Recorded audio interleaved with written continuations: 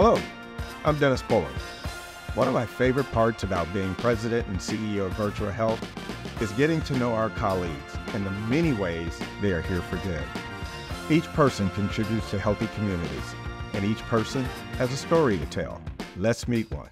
So Bob, of all of the guests that I've had on this show, you're probably the one I'm most familiar with, considering we office next to each other. Well, thanks for inviting me. I'm happy to have you. Listen, you have the unofficial title of being the historian of Virtua because you've been around for so long. Tell me a little bit about the difference between the organization today and it was when you started back in the 60s or whenever it was. Sure. Wasn't that long ago, but it was 1984 is when I started. And we had 4 hospitals at that point: Camden, Berlin, Morrilton, and Voorhees.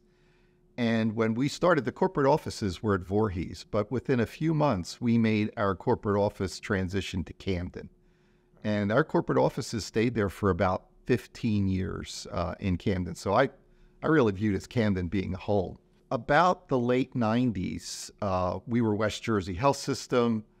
In the north, there was a system called Memorial Health Alliance, which had Mount Holly Hospital, and we needed market share to grow into Burlington County. They were under some financial challenges, so it was a pretty good marriage between both organizations, and that's when we became Virtua. You've obviously been a part of or have driven many successful things. What stands out for you? I think the most successful accomplishment, one of them, was the creation of the new Voorhees site on the Greenfield location. Back in 2000, Dennis, we did a 10-year strategic plan. It was an operational plan and it was a financial plan. Now, Dennis, we didn't have a lot of money. Our balance sheet wasn't really strong. But nobody did. I mean, nobody in healthcare had an awful lot of money back then. We were under financial regulation here in the state of New Jersey. So we didn't have a strong balance sheet. I think we had the ability to borrow $90 million and we had maybe $10 million of cash to build a $550 million facility. But I'll give the board, and especially Bill Bowman, who was the chairman of the board at that time, a lot of credit. They really stretched our imagination beyond what we thought was feasible or capable. And it was a life lesson for me. Never really just settle at a certain point. Try to dream or imagine beyond it, because I really thought, Dennis, we had no shot. What would you say are some of the secrets to our success as an organization? I know that many health systems around the country are struggling post-pandemic. Virtua, I like to think we are a best practice, but what do you attribute our current success to? And I get that question asked when we are out and about because of how we are performing as an organization compared to our peers. And I think the number one thing we do that's better than everybody else is we do meticulous strategic planning and we execute with accountability.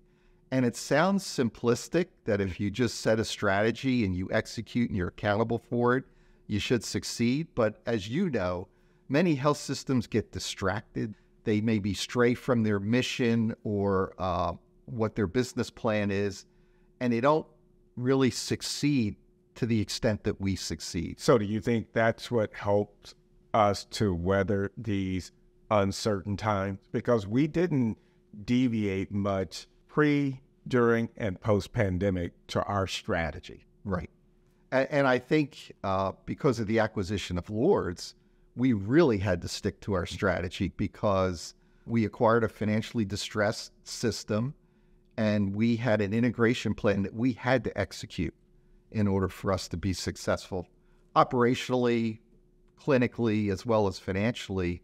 And I think we did it flawlessly. I've heard you mention many times the importance of reinvesting in ourselves. So can you explain that a little bit? Well, what we do, and I think I give you a lot of credit for this, when you came into the organization, you looked at some of our assets or our business units and determined that those weren't assets or business units that were going to take our strategy and push it forward. what we did is we divested those assets, whether they were the fitness centers, whether it was long-term care, and we took the proceeds from that and reinvested it into our future strategic directions, such as the Rowan academic affiliation. You really made us open our eyes to looking at all of our businesses to see how they fit into the strategy going forward, what is their financial performance, and do we need to pivot? And it's also about core competency. Make sure we focus on those things that we do well.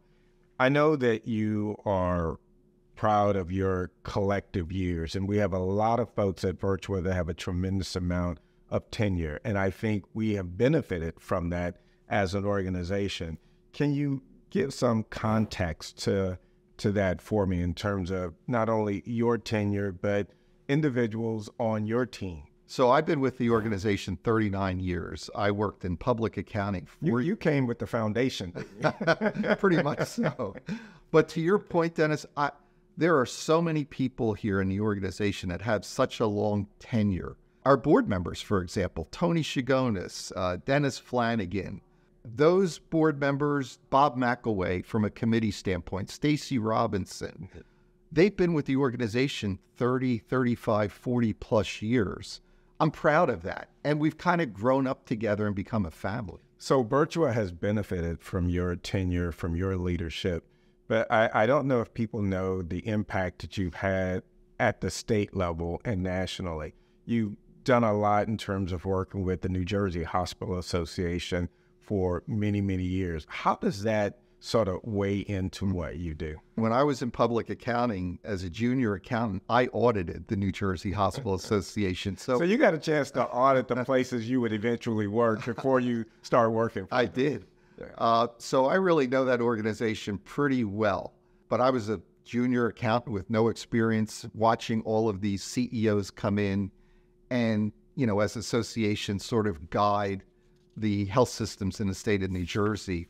I never thought in my wildest dreams that I would be chairing their investment committee, working on their finance committee, chairing the HBS board, the only CFO that has ever chaired a board at the Hospital Association. They're typically CEOs. So I've really been proud of my affiliation with the association, and with me and John Matzinger on the board, having an opportunity to direct our health systems in a positive way in the state of New Jersey is pretty exciting. Well, clearly you've made an impact. I know this summer you were presented with the Distinguished Service Award from the New Jersey Hospital Association. Was that a surprise to you? Well, I'm sure you had a hand in that as well. I usually like to stay in the background. I prefer watching other people get honored and get awards and me kind of stay in the background. But I have to say, I was humbled by it. I had a chance to bring my family there. There were literally over 300 people at the event. It felt pretty special. My last question, I know you do a lot of rounds, not only in our hospitals, but in our clinic environment. People see the CFO coming down the hall. What do people most often want to talk to you about? What types of things are they bringing to your attention? What's the interaction like? It's very interesting. So as a CFO, we probably have a stigma to us, rightly or wrongly. When we would have Friday briefings live and we'd be sitting at a table of 30 seats, 27 seats would be full. I would be sitting in the middle. People would sit on the couch before they'd want to sit next to me for a Friday briefing. Avoid you like to play. I don't know why.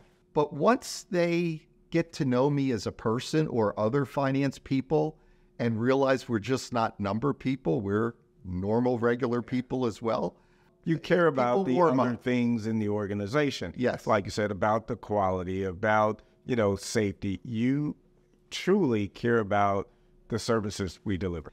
And the questions that I kind of ask are more clinical and operational, and indirectly asking, are they getting the proper supplies they need? Are they getting the proper equipment? What could we do differently from a facility standpoint? And them not really knowing what my full job responsibilities are. I just take that information, we take it back, and we try to make adjustments if we can.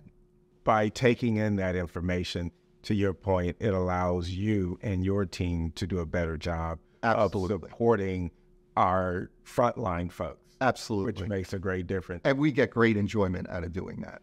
Well, Bob, it's really been a pleasure to have you on Here for Good, the Inside Edition.